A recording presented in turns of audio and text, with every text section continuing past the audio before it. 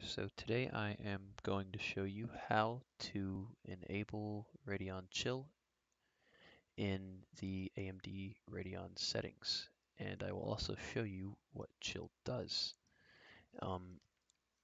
Radeon Chill is a program that basically for the whitelisted games that it works with, there aren't that many of them right now. I think The Witcher 3 is one of them. I know Overwatch is one of them. That's where I'll be showing you an example of today. But it basically, whenever your program, your game does not read an input from you, it uses less power for the processor and the GPU, which will reduce your frame rate, but will also reduce the temperature pretty significantly of your GPU and CPU, but mostly your GPU. So you're going to want to open up your AMD Radeon settings, and then you're going to want to go over to Gaming, and then click on Global Settings, and then Global Wattman, and go ahead and make that full screen. And then if you've updated to the latest drivers, which you need to make sure you've done, your setting will be right here. You can switch it on and off. You can change which key enables it or disables it in game if there's some reason that you want it off.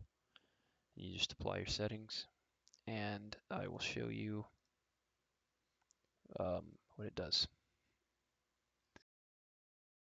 As it enabled, you'll hear some beeping, and you can press the key, turn it off, turn it back on. But once this loads up, go into a training match.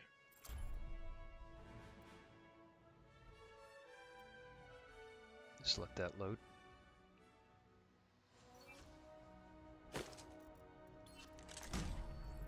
So basically you can see my FPS up there. It's hovering around 60. But then if you hold still, you'll see it drop down to around 40. And that's chill in action. And when you move, it goes back up again. And that's about all there is to that. So thank you.